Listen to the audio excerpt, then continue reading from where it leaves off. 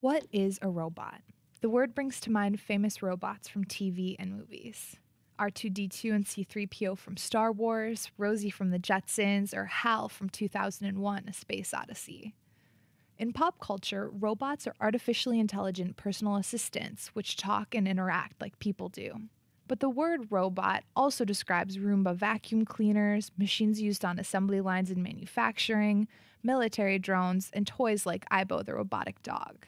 Some robots are designed to do a specific task, like pick a box out of a warehouse, and others must be designed to navigate in the real world and interact with people, both of which require the robot to be dynamic and responsive to uncertainty.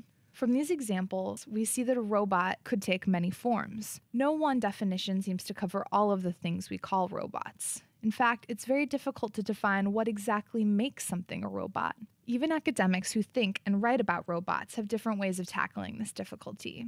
At the Tech Policy Lab, we reviewed hundreds of academic papers and books about robots across disciplines in order to understand different ways that scholars approach this problem. We found that it was very common to pass over the problem of defining robots and instead to trace the word back to its roots. In 1927, a Czech playwright named Karl Čapek used the word in his play, RUR, Rossum's Universal Robots. Robot is derived from a Czech word, robota, which means drudgery, slave labor, or hard work.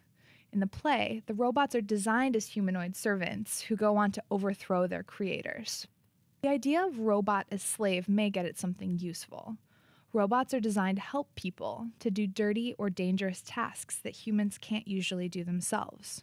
Many robots are designed for extreme environments like space or deep ocean exploration. They also perform unpleasant, repetitive tasks that a human would rather not.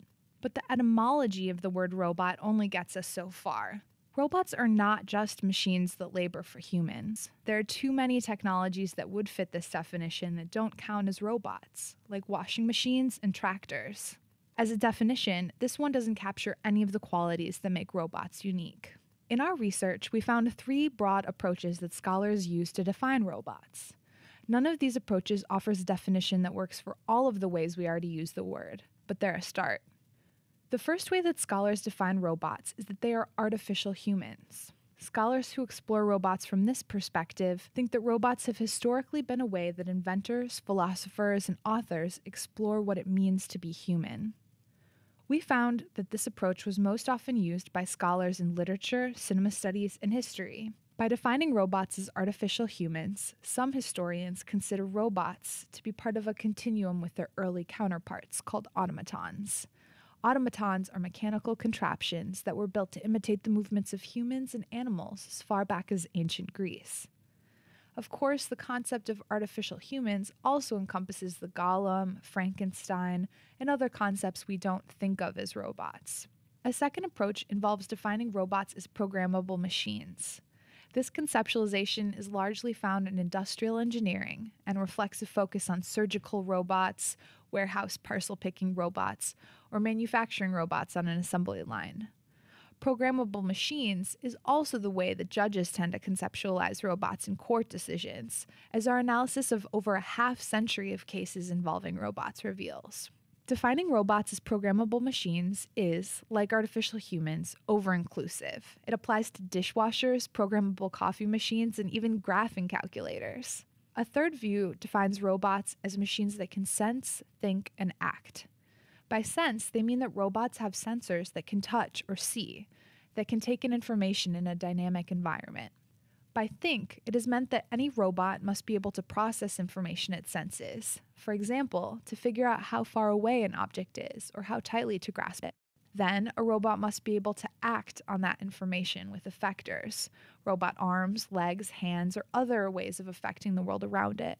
This way of defining robots was very common in roboticists from computer science and has the advantage of distinguishing robots from previous or constituent technologies like the computer. The sense, think, act definition seems to work for many purposes. For example, the robot vacuum cleaner, Roomba, moves around a room using infrared sensors. It also has sensors for detecting when it bumps into something. When it does hit a wall, it acts accordingly, avoiding the wall as it proceeds. Thinking of robots as machines that can sense, think, and act isn't without any definitional troubles. Here's a small toy. When you wind it up, it starts moving. When it senses the edge of the table, it stops and heads in a different direction. In a way, this mechanical toy senses, thinks, and acts. But would you call this a robot?